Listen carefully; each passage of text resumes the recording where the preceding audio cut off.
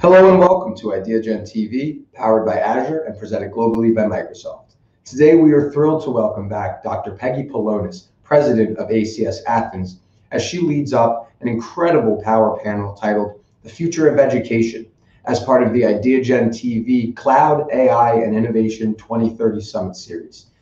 Dr. Pelonis, welcome. Thank you, Christian, and thank you, Ideagen, for having us here today to discuss one of my favorite topics, a hot topic nowadays across the world, the topic of education. Why it's changing, how it's changing, what the future holds, and how educational institutions are also changing to respond to the transition. Artificial intelligence guides our lives in many ways, and innovation is inevitable in response to these developments. While much emphasis is being placed on higher education institutions to prepare tomorrow's active citizens, the K-12 environment is also responding impressively. Joining me today are leading educators from the K-12 environment.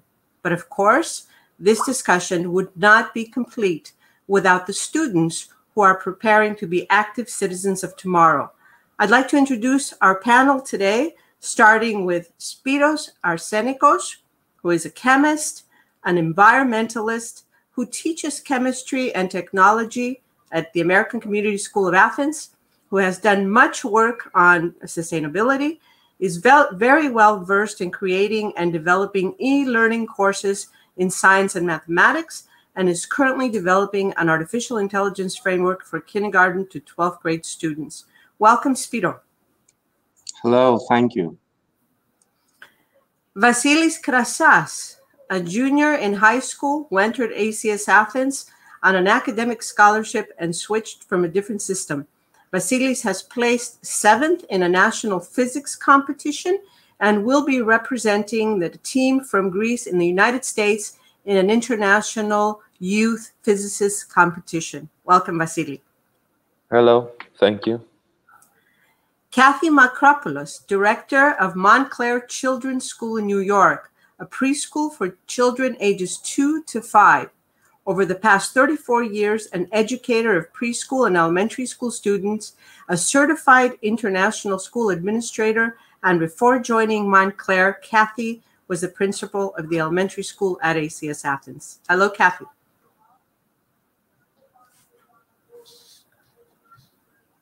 Dimitrios Skikos, a sophomore at ACS Athens, who came from San Francisco, California, is involved very closely with the incubator, which we'll talk about in a few moments, as well as the Innovation Summit, which had participant schools from all different places of the world. Welcome, Dimitri. Hi, everyone. Happy to be here. And finally, Sophia Moros, our elementary school principal at the American Community School of Athens, who's leading innovation. She's been teaching since 1998 and began as a reading specialist. Hello, Sophia. Hello, Dr. Pelonis. Nice to be here. You know, everyone, change is a constant in our lives. With technological advances, the change is faster than ever. The question then arises, how and where do we belong? Belonging is a basic human need, as is the feeling of the need to feel safe.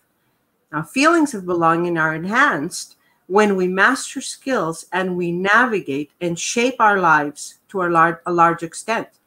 Now, these developments create a demand for higher levels of education and training that require more so than required in previous generations, and they place a greater demand on all of us psychologically, especially the younger generations, because they ask for a greater capacity in innovation, self-management, personal responsibility, and self-direction.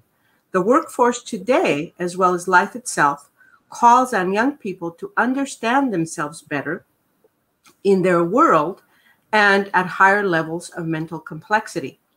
So the young children are asked to cope with change, to navigate change, to create change, and to shape change, because they have to be problem solvers, they have to be able to generate options, they have to be able to look at possibilities and conditions, and they have to become what we call architects of their own learning, because we definitely don't want them to be victims of change. So when a school is intentionally focused on developing conscious, reflective citizens, students can acquire the skills and the knowledge to ensure future success, but they also must acquire the values and the mindsets to make ethical decisions and work towards improving human life and living on the planet. Such an educational institution or such a model rethinks the school as a professional learning laboratory where a model of student develops. They develop a leadership identity guided by ethical decision making. So I'm going to turn right away to Spyros. And Spyro, could you tell us a little bit about, what is artificial intelligence in education in a nutshell? And why is this important nowadays in education? Thank you, Dr. Pelonis, for that question. There are many different definitions of AI out there, depending on the source. We could say that artificial intelligence is a human-like intelligence demonstrated by machines compared to what we have, the natural intelligence, which is displayed by us, humans and animals, of course. And it also involves consciousness and emotionality. We humans are working together with technology at another level.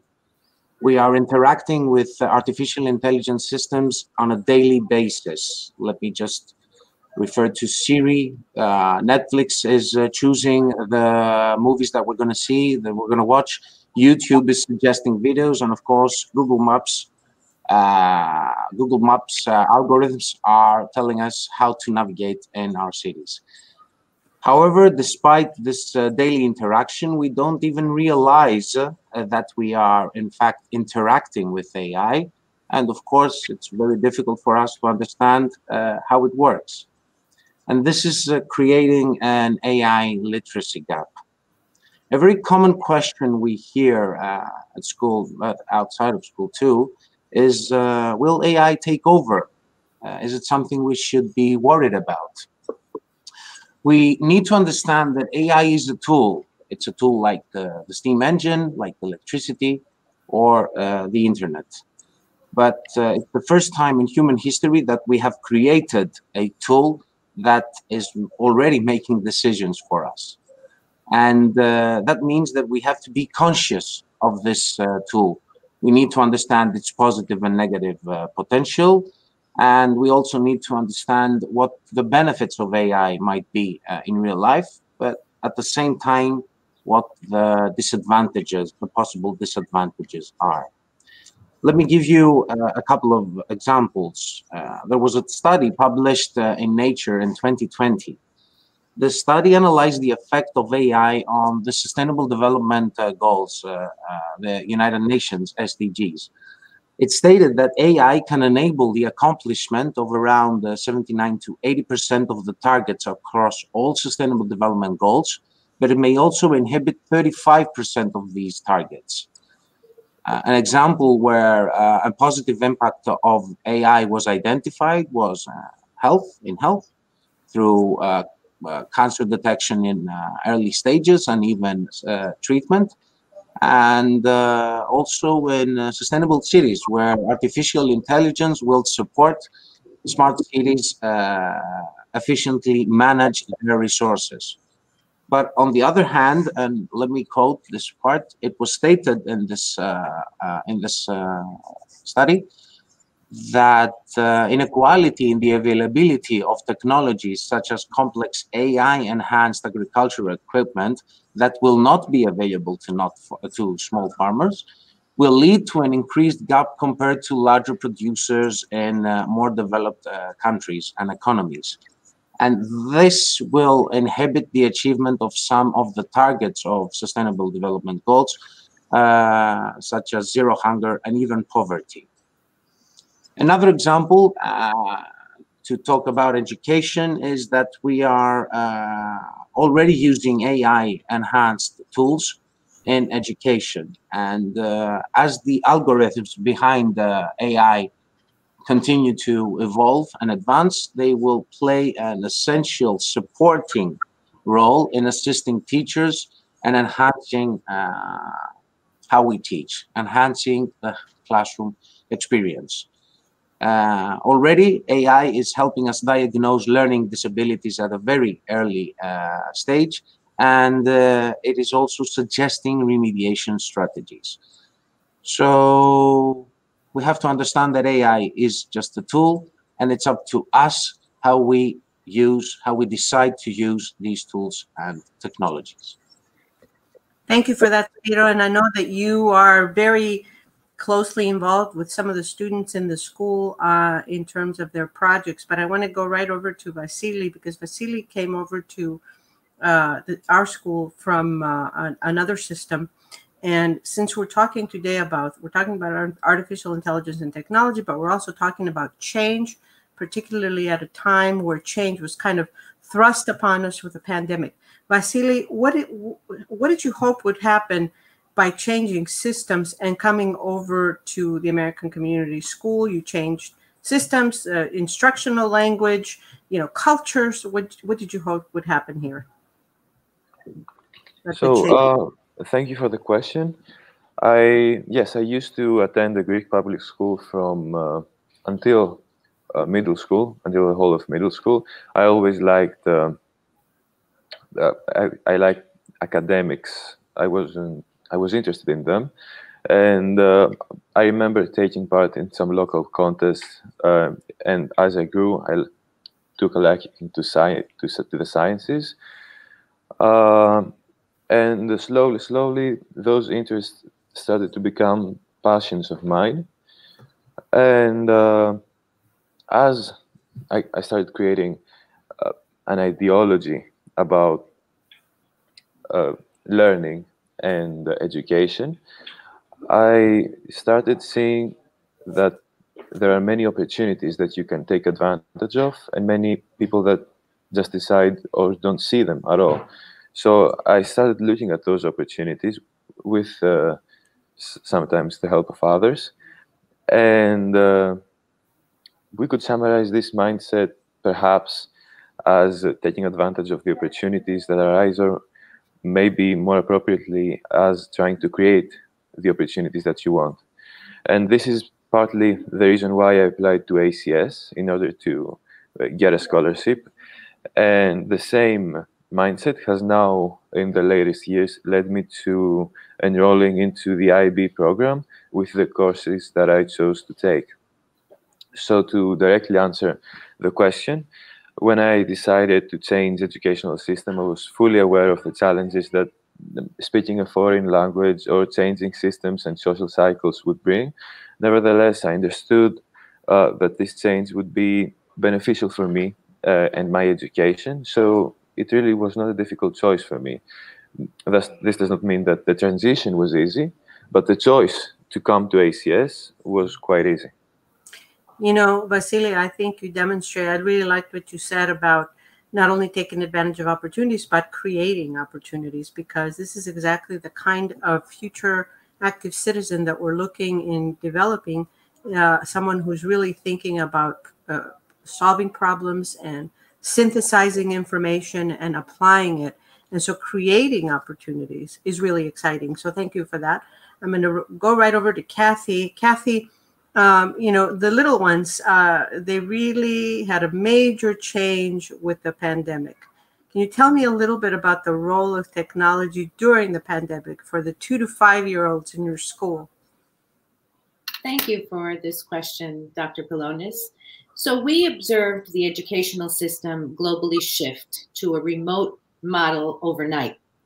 And Montclair Children's School was ushered, along with other K-12 schools, into the age of distance learning, embracing technology as the means to continue and sharing our curriculum and bringing our teachers' creativity into the students' homes.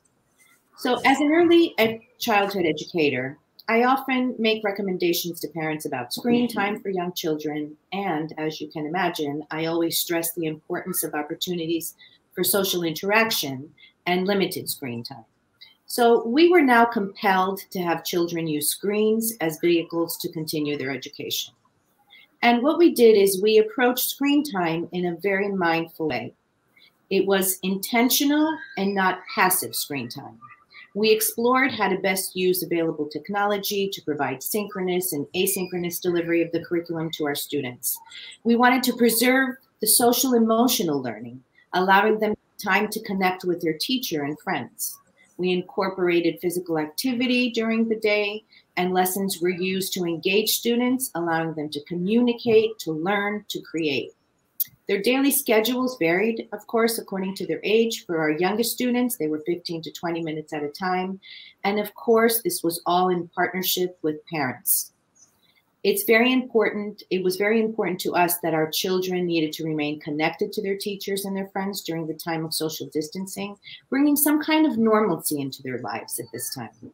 We also used a digital management system that included shareable digital learning portfolios and learning resources, which also kept our community connected. And finally, I really want to emphasize that during this time, our teachers demonstrated extraordinary creativity in finding ways to continue meeting developmental benchmarks from a distance. They learned to engage with their students in new, meaningful ways, which in no doubt will enhance their classroom practices forever. And how did the students respond to all this, Cathy? So I want to say that young children are introduced to AI long before they come to school. They see interactions, like Spyros said, with Alexa, Siri, Navigator, when they drive to a destination. And at our school, we had started using computers and devices, but not in the way that a child would have their own device and talk to the teacher like they had to during the pandemic lockdown. So at our school, among other activities, a week in December, we participate in the Hour of Code. So the Hour of Code is a global movement by Computer Science Education Week and code.org. And it was a great way for us to introduce this into our curriculum and begin conversations. We, of course, use developmentally appropriate activities, and we learned about coding without screens. We focused on critical thinking and first steps to code exploration. For example, in one of our classes, the kids took turns playing the programmer and the computer, and they used activity mats with various movement directions like frog jump, tiptoe, jumping jacks, etc., to create a code for their partner to follow from one side of the room to the other. Our youngest children followed directional mats, bringing them to a destination. And this is really how we began to explain commands and following explicit directions to such young children. I asked one of the students who has an Alexa at home, "Do you think a person is giving you the answers when you ask Alexa something?" He said, "No, she gets a signal telling her the answers." He didn't really want to elaborate further. He just gave me a look like, what was I inferring by saying a person was answering for Alexa? So he does understand that it's a machine and not a person. Just as they learn from a very young age that tapping something on a device will open a new application, which is the outcome they're expecting. And you know what? Children of this generation are immersed in artificial intelligence, and I believe they probably have a lot to teach us in this department. Yeah, that's absolutely right, Cathy. Thank you. And along those lines, I'm going to go right over to Sophia because, of course, the students here as well were affected by the pandemic, and teaching online has been around now for over a year and a half and will probably continue. Can you say a little bit about how ACS Athens responded, the elementary school responded to these changes with the little ones? It's a great question. The pandemic really worked as a springboard for our elementary school because it added to this momentum of the existing accelerated teaching and learning processes that we have in place. For years at ACS, we've been building on our school's learning management system all the way from JK to 12th grade.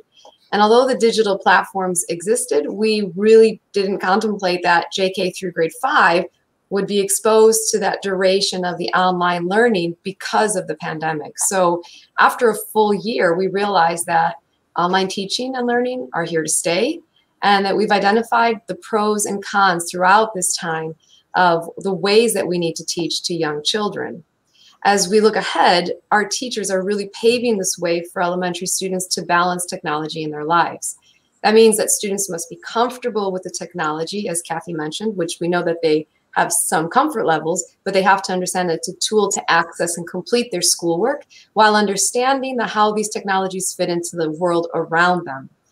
And, you know, it's interesting, although schools can bring technology into the classroom, when you think about the designers and the architects of AI, they're most likely not educators and programmers by trade, and then problem solvers. And here at ACS, we have a track record for taking something academic and morphing it into a life-building skill that empowers students to become architects of their own learning and conscious citizens. So let's take, for example, we have a program called Dogs and Learning Program, where students are given the opportunity to look after and protect a dog during their reading or math class.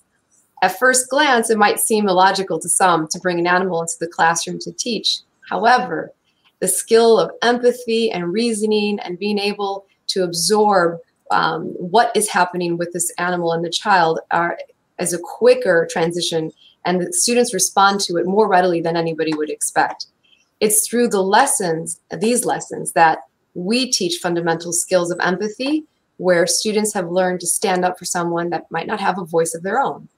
These are valuable skills in which will help future generations to be fair and work towards building a just community.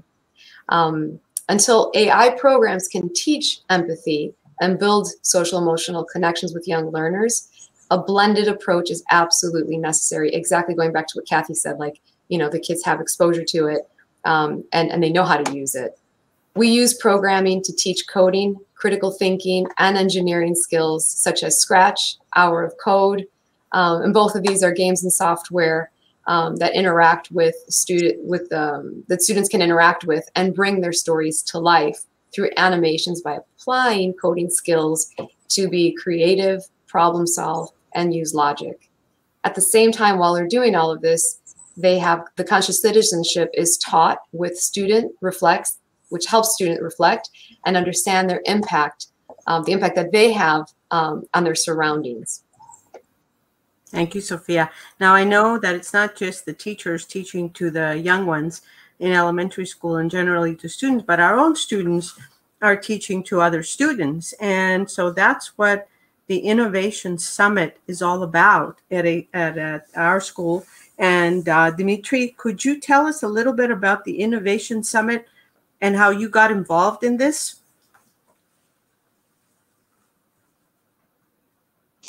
Thank you for your question. The Innovation Summit is an organization organized by the Incubator Council, which also manages the area that I'm in right now. The Innovation Summit is a two-day event where students teach other students. It's student-run, it's student-led. Its purpose is to show and teach other students skills that they would normally not have access to learn outside of school. For example, there have been presentations on coding, ethics, sciences, astronomy, and music, all very diverse topics. In addition, another key tenet of the Innovation Summit is that these presentations should be interactive. This should not just be a 1-hour lesson where the teacher is droning about some topic. Personally, I've been involved in 3 Innovation Summits, and I have taught astronomy, optics, and ethics. Now, my first presentation, which was on astronomy, was admittedly not the greatest, but I'm improving, and I believe that through this process of trial and error, I am innovating, and I'm also helping to spread lessons which would normally not be available in a classical class. Wonderful. Thank you.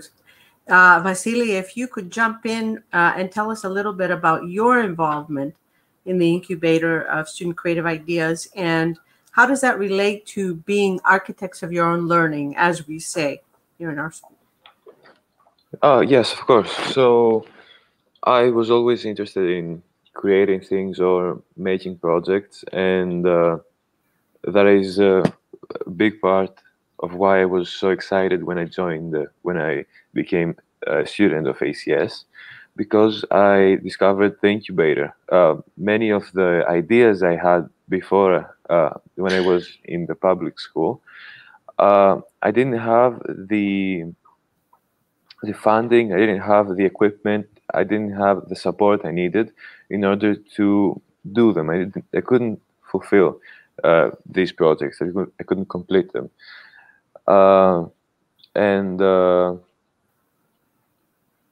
The idea of a program that supports student creativity is truly useful, and knowing that in creating projects you learn and earn skills, it should be an essential part of ours and any school.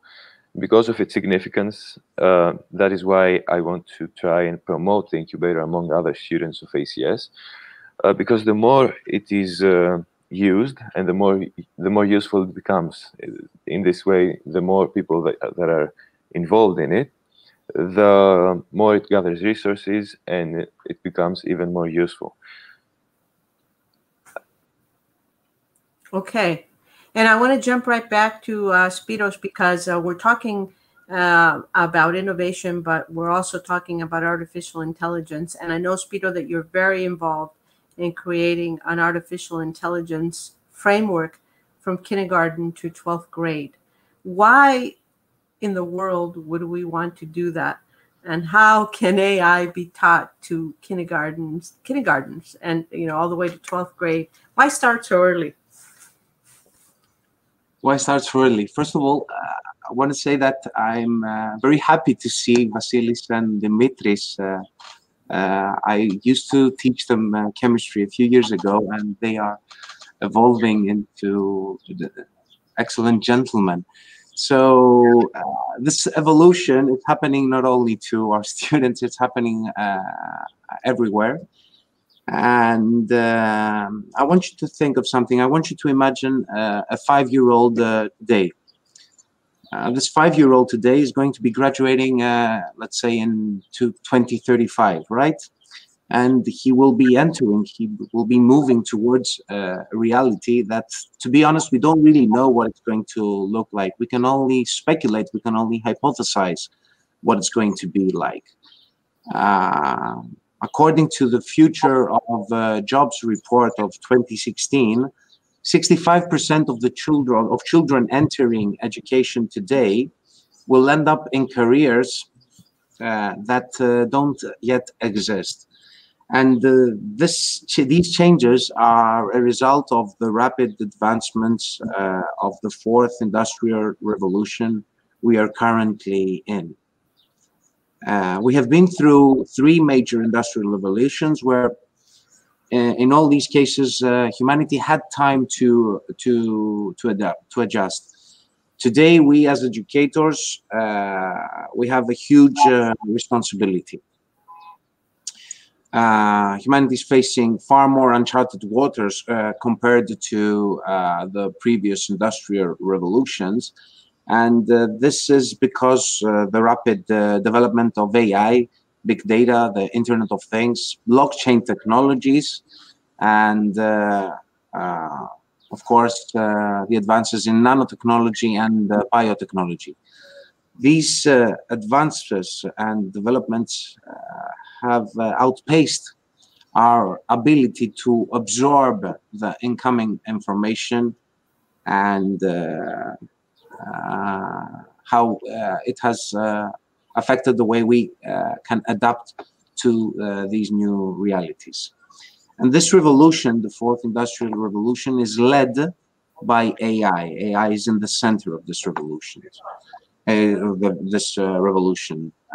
We as educators, we have limited experience with teaching or even recognizing the fundamentals of AI technologies. AI in education as a course, I mean, is usually found at the university level, mainly in computer science, but it's spreading everywhere.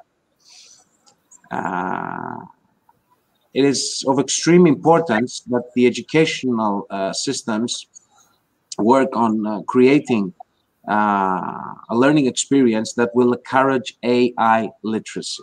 We have to help our students become not only critical consumers of AI technology, but also would be nice if we can empower them, if we can help them become creators of AI technologies.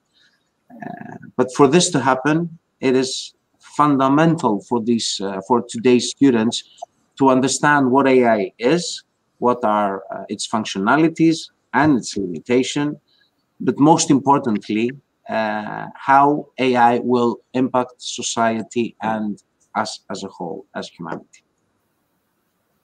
Absolutely right. Along those lines, Sophia, I'm just wondering, what do you think about this? How important is it for very young children to learn AI? Yeah, another great question. I think it's very important that young learners are exposed to AI. As many adults can attest to, I think that trying something new after the fact is really difficult, and extremely difficult rather, for adults. But young children don't have any inhibitions, and learning, they just absorb things. They're like sponges. They take in new information and technology far quicker than any adult. Today's young learners are known as digital natives, aren't they? They're growing in a world with ubiquitous technologies, meaning that they're already think differently than the generations before them. A digital native student thinks, learns, and understands the world around them much differently than anybody who has not been subjected to modern technology. When working with younger children, myself, and I see this every day, especially with the early childhood classrooms, that there's evidences of how they're interacting with technology. We had a 4-year-old the other day. It was right before lockdown ended, and they couldn't figure out an answer. They didn't have the school. The government wasn't giving a clear answer. So the child resorted to Siri and said, hey, Siri, when is my school going to open? Because this is how she gets answers. And in another platform that we have for even the way that students are submitting homework through another platform that's digital, they're creating videos, and they're creating these videos like they're YouTube channels of their own. And at the end of their assignments, they'll say, again, this is a 4-year-old student who says, like my video, click the bell button for more so we can keep connected. I think those phrases and those examples are really powerful about how they're learning to work with a technology. But with that being said, I think it's also important for young children to understand the ramifications of AI. So while they're building these digital footprints, it's our job to continue to, throughout their schooling, to let them know what that means. AI is going to be one of the tools that will be used in the future to keep them on track, especially with all the vast amount of data that's being created. And as Spyros said, the purpose of K-12 framework that's being developed at ACS is to help kids understand these concepts and to help them apply it in the environment that they're growing up. Yeah, using AI as a tool is really, really what it's about, rather than being controlled by it, but to control it. And so I'm going back to Dimitri, because I'm wondering, Dimitri, what are the prevalent views about artificial intelligence among high school students? Does everybody really understand AI and what some of the ramifications of AI?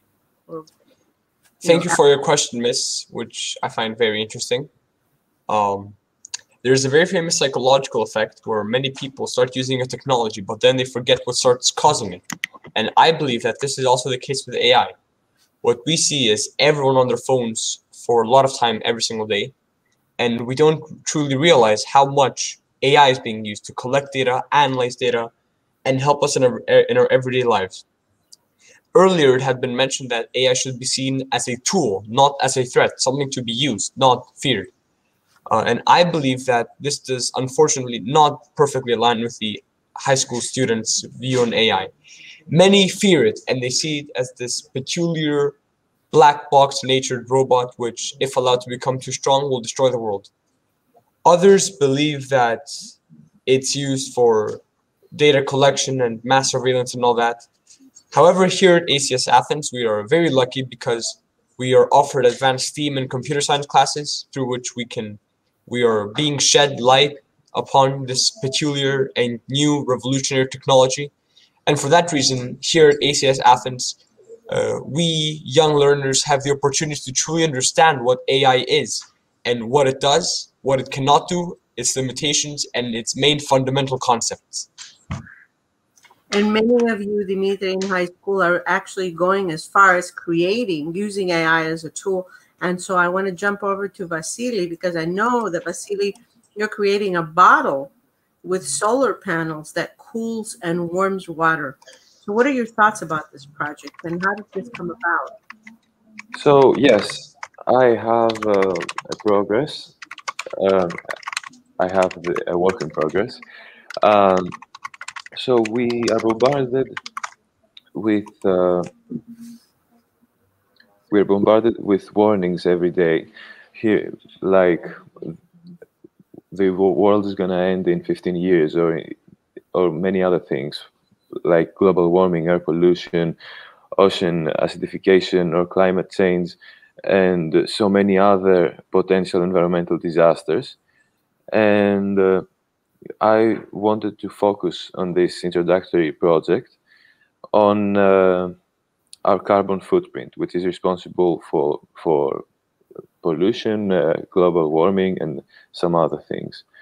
So the main idea behind the COP is that, yes, we can make and we need to make great changes to our lifestyle, but the idea is that all aspects of our lifestyle need to be resourceful, need to be clean, they need to be green.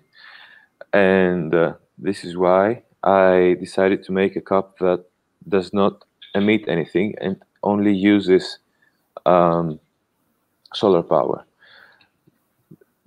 In order to put into perspective how much you would save from kilos of carbon being released each year just for cooling or warming some water, a rough estimate would be 1 metric ton of carbon dioxide being released into the atmosphere just for cooling some water every day. And as I said, this might be a small aspect of everyone's lives, but it's necessary that we slowly make this change as a community.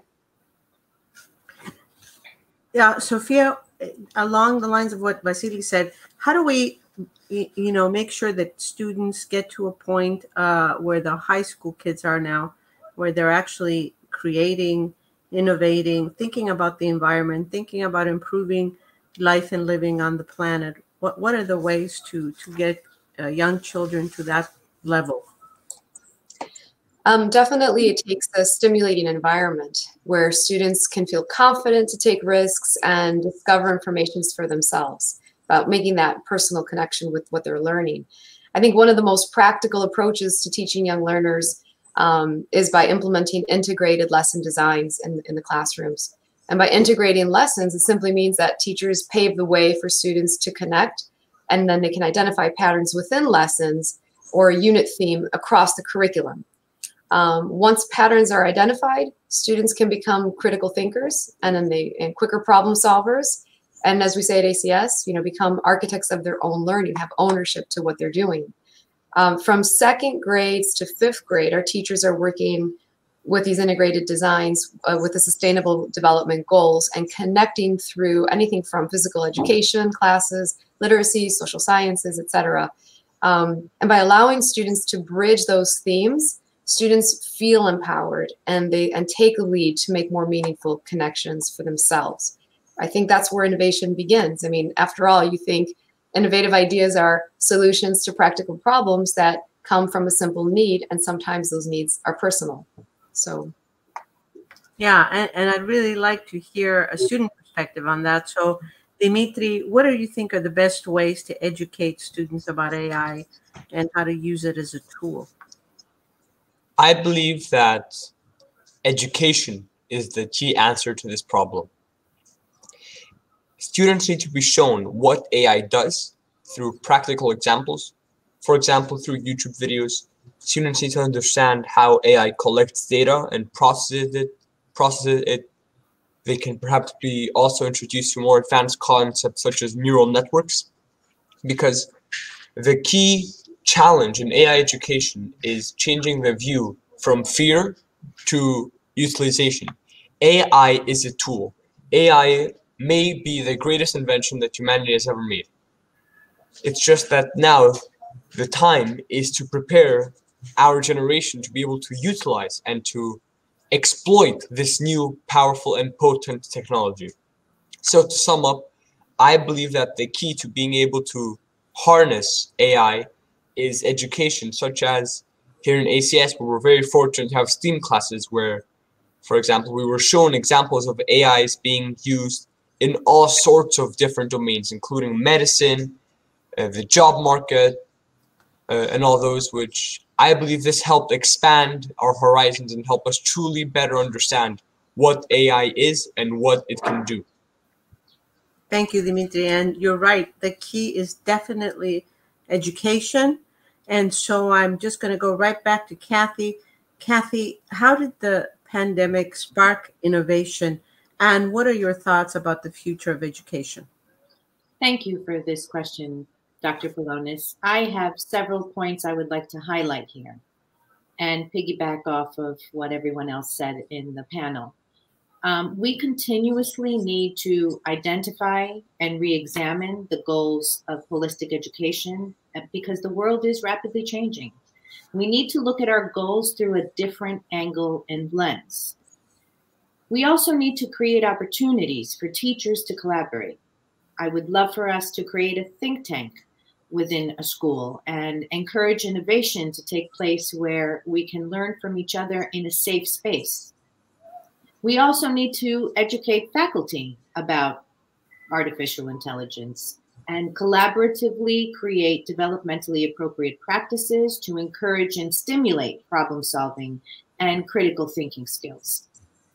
And I think it's also very important that we continue to remind ourselves that all children must have access to continuous learning.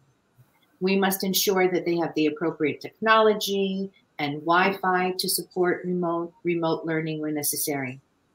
We also need to educate our parents about digital citizenship and the importance of modeling and guiding children in that direction. So for schools that do allow children to use ed tech, we must ensure that proper filters and firewalls are in place so that children can't access materials that are not approved in a school setting. And of course, for parents of younger children, and I stress this every single day, they must be present when their children are using devices. So I believe that the future of education is constantly evolving. The newest landscape in education will be one that embraces technology and innovation. And finally, I think we need to be prepared for this. Absolutely. And so I'm going right back to Spyros as a final question, because I know, Spyros, that you are involved, as I said, in the Artificial Intelligence Task Force for creating the K-12 curriculum on AI. But what do you see as some of those goals, and where do you see the future of education going? Okay, it's very interesting. I heard Dimitrios talking about AI education, and he was talking about computer science and STEAM programs. I heard Vassilis talking about his own STEAM project. I'm actually experiencing or hearing a lot of things happening in our elementary school under the coordination of Sophia. There are some great teachers there doing amazing things. And of course, what Cathy said about the practices that are taking place at her school. What is the task force? And I'm actually also explaining why we need this framework I talked about before. So the task force's main goal is to create a framework to put all these things together under one umbrella. It consists of educators and experts from all grade levels, and we work closely with professionals from all disciplines.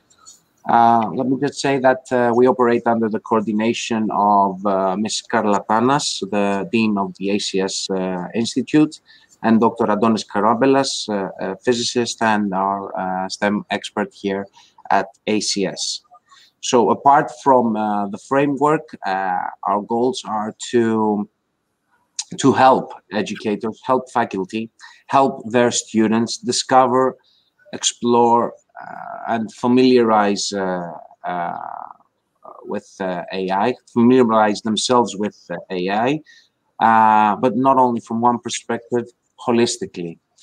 And only through a holistic approach will we be able to give them the tools to harness it.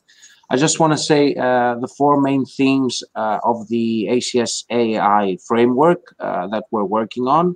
Theme number one, life and intelligence. We've been teaching life sciences at all levels. We can explore different types of intelligence through these courses.